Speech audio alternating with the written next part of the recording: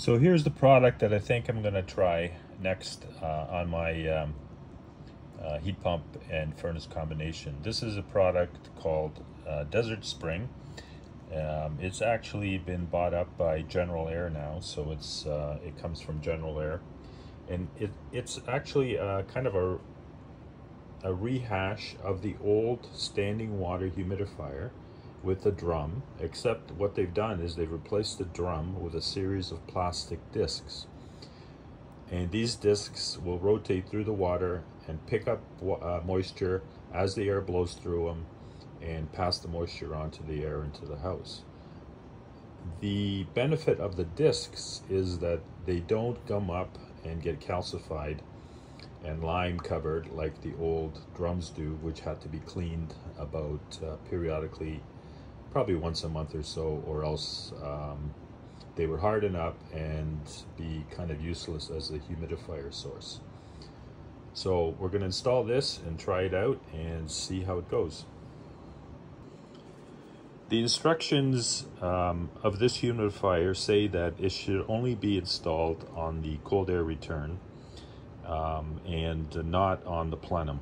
I have no idea why they say that. Maybe the heat of the plenum might affect it, but I will follow the instructions and do as they recommend.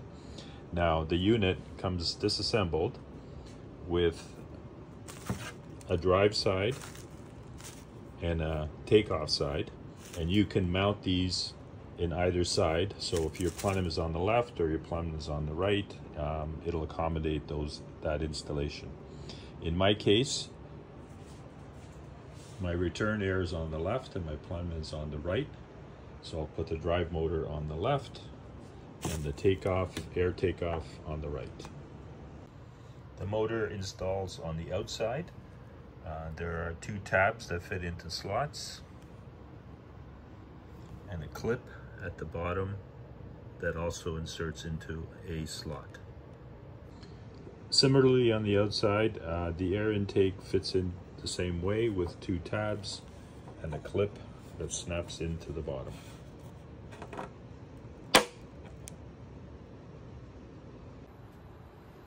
So this fitting fits into the hole on the bottom of the unit with a threaded nut.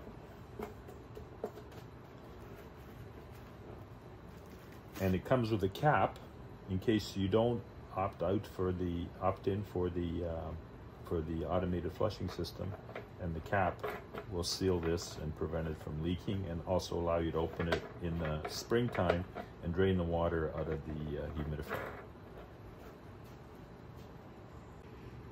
The oblong hole on that side of the humidifier is where the float assembly attaches, and then just below that hole there's a knockout for an overflow hose that you can attach, and it normally doesn't come with a unit, but if you purchase the automated flushing system, the hose does come with it, because as you're flushing it, obviously the overflow water has to go somewhere. So you need to have a drain local to the furnace so that as you're flushing it and as the water level rises, it'll be able to flow out into the drain.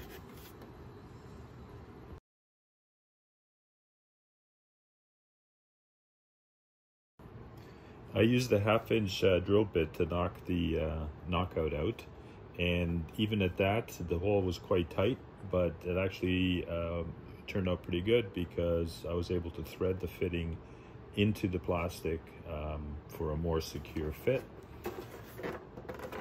On the other side, we have the fitting with a included rubber washer.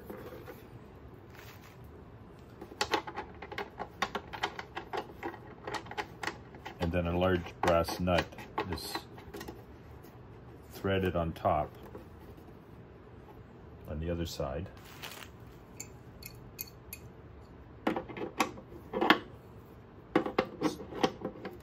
Hopefully, we'll have a watertight fit.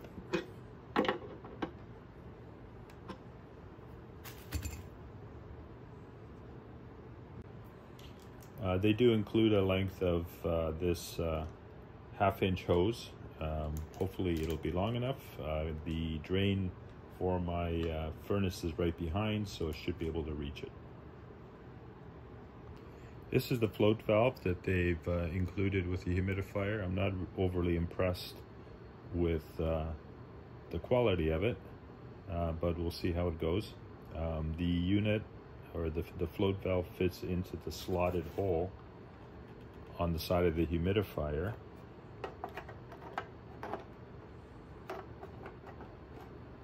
And sliding it up and down controls the height of the water.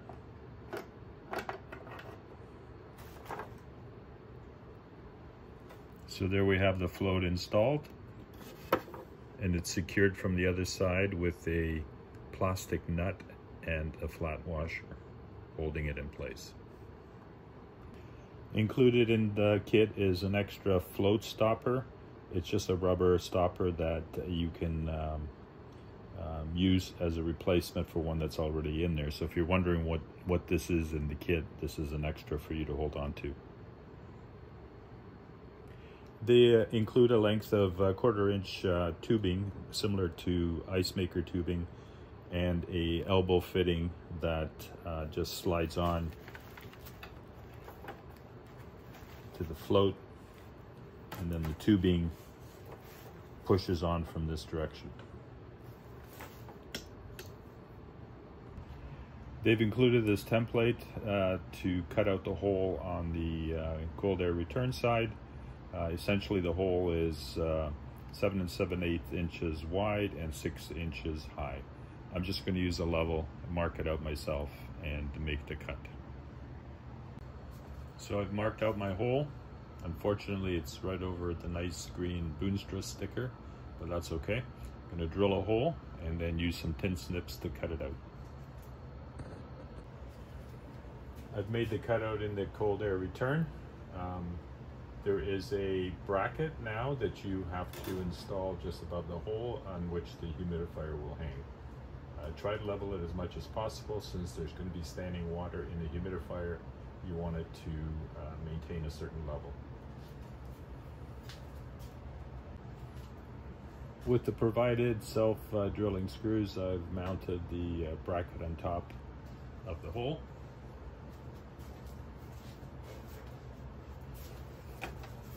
And now the unit slides in over top of the bracket and sits on the hole. That's pretty much it. There's no other fasteners that maintain it to the duct.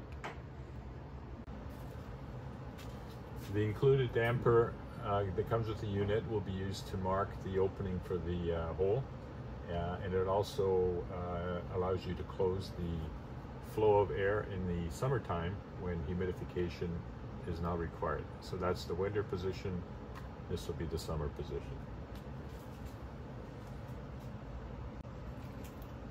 I traced out the hole using the damper as a template, and I'll drill my pilot hole and cut it open using tin snips once again.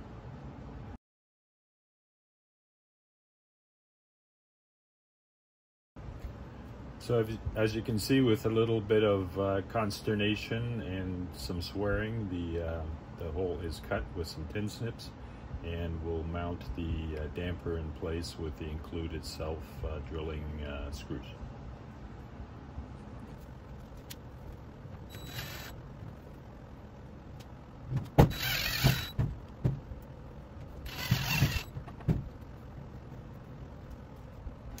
So now we have to provide water for the humidifier. They include this saddle valve that you use to pierce a cold water pipe. I don't like these, and I'm not going to use this since I already have a source of water from my previous humidifier, and I'm going to use that and just reroute the pipe. Rather than use the included saddle valve that came with the humidifier, I decided to properly solder in a ball valve to supply the water for the system.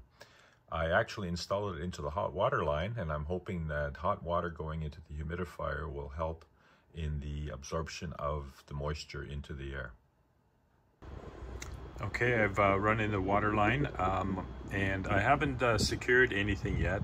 I'm going to wait till I have it all installed and working to make sure I don't have to make any changes before I do any permanent securing of the lines and the feeds.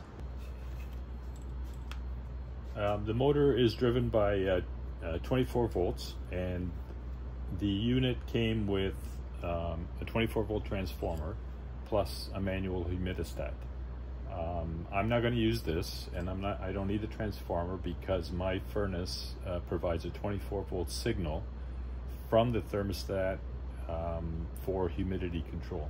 So I'm just going to feed that to the lines on the motor, and that will control the operation of the humidistat or the humidifier.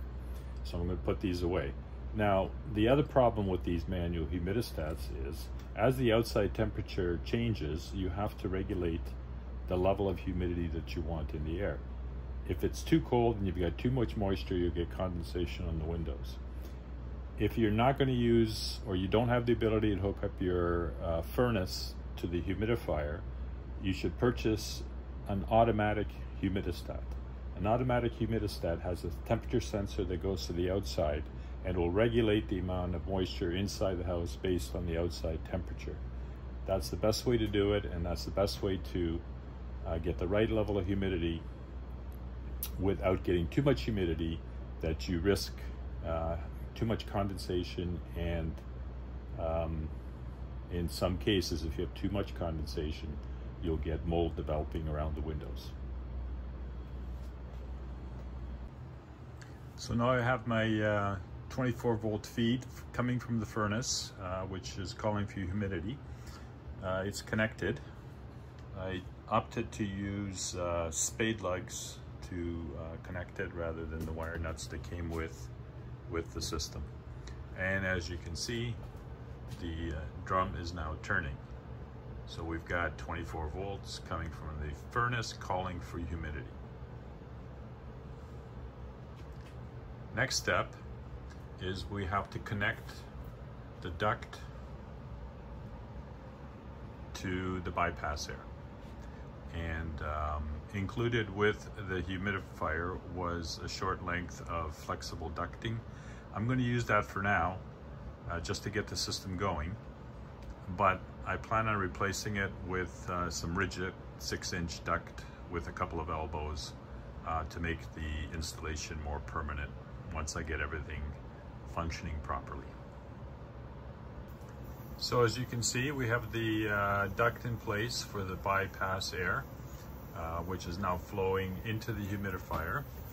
I've opened up the valve, and the water level has come up to a certain level. As you can see, the discs of the humidifier are going through the water, picking up moisture, which then will be blown through the discs and then into the cold air return, and then into the house for humidification. Now all I have to do is put the cover on, see how the system's working, and clean up all the wiring. So once the unit filled up with water, I noticed that it was getting very close to the top of the lip. And when I looked at the back, the weight of the water had pulled the humidifier away from the duct. That bracket is not strong enough to maintain it hanging close to the duct. So what I did is I drilled in a couple of self-tapping screws right through the plastic into the duct to keep it tight to the return duct. So that leveled it out and kept the water level down below the lip. Here we have the finished installation of the Desert Spring humidifier with all the wiring and piping secured. Underneath you'll see the auto flush timer valve has been installed and is working properly. I'll cover the installation and use of the valve in a subsequent video. After a couple of weeks, this humidifier is doing exactly what it's supposed to do. Our outside temperature has gone up and down a couple of times, but the humidity level has been maintained accordingly. So thank you for watching, and I'll see you later.